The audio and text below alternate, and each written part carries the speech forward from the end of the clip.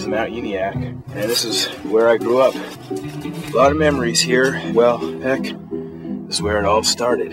Let's see, 79, 1980. A man named Fudd Green just lived down the street. He was fat, real fat, 150 pounds on both sides, and he knew how to work a crowd and that microphone. I was ambitious, man, and I showed no shame. He saw a certain style emerge. He noticed certain similarities between my style and his prized possession, which was his car, 1965 Buick Riviera. The similarities were practically endless. We were smooth and dependable, hardworking, riding that fine line between power and finesse. So he'd say, well, just like a 65 Buick, look at him work.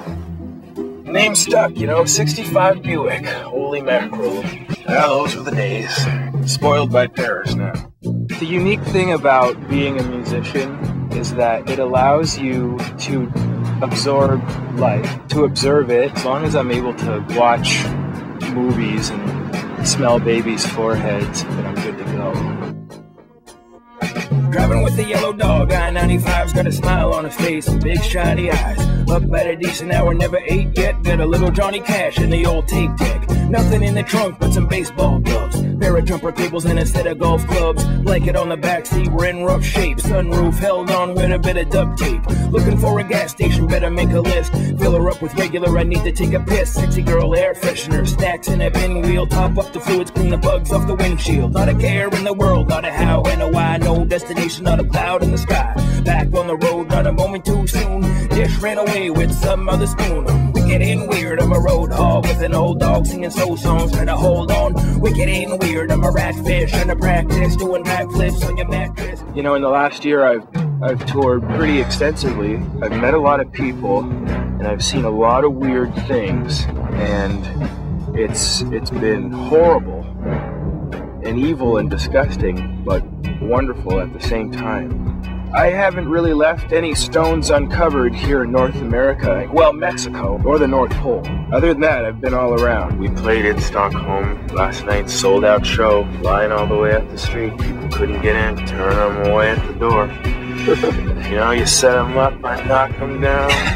Couldn't believe it, but you know, doing songs and people knew the words to the songs. Pants on Fire, we had a sing-along. Yeah, I pretty much just let the crowd do that song for me last night. I just had to play the beat. They took it from there, they did the rest.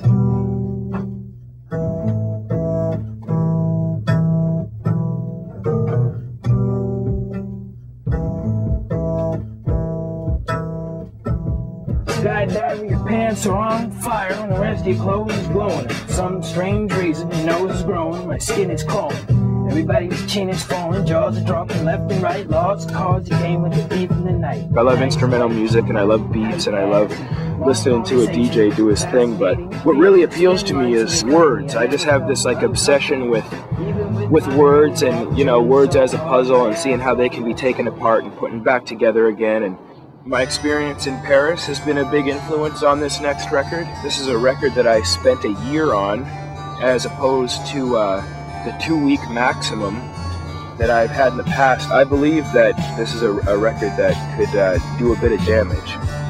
And it's the writing that I'm most proud of. I want it to give some people hope. I got the attention of a few kids. Now I want to get the attention of their parents and their nephews, and get my music into the hands of people who like other kinds of music besides hip-hop music. Hip-hop music used to be about fighting against the status quo. Now it is the status quo. And so I need to find music that appeals to me, or that makes some kind of sense to me. And I've heard Johnny Cash songs that kick the ass of your most hardcore gangster rap song. I would say the first time I got all these guys together would have been March 2002. I knew by just having these guys in the studio and basically playing live that there was some possibilities in there that could be tapped into and turned into something pretty mighty. Pen is deep. Sit with my back to the television, thinking deeply, watching the ink seep into the page. The wars I wage, I fought to the finish with written symbols and nimble fingers, cause I'm a pen thief. That's where I'm at, man. I'm just a student, man. I just want to know about music, all kinds of music, and where it all came from, and I like it to be simple. you know, and pure. 20-some years is a long walk, even if it's not in a straight line. You see a lot of things in the distance, you know what they say about great minds. All I know is that I'm giving it my best shot, and I want people to love it, and I want to make some kind of difference. 65.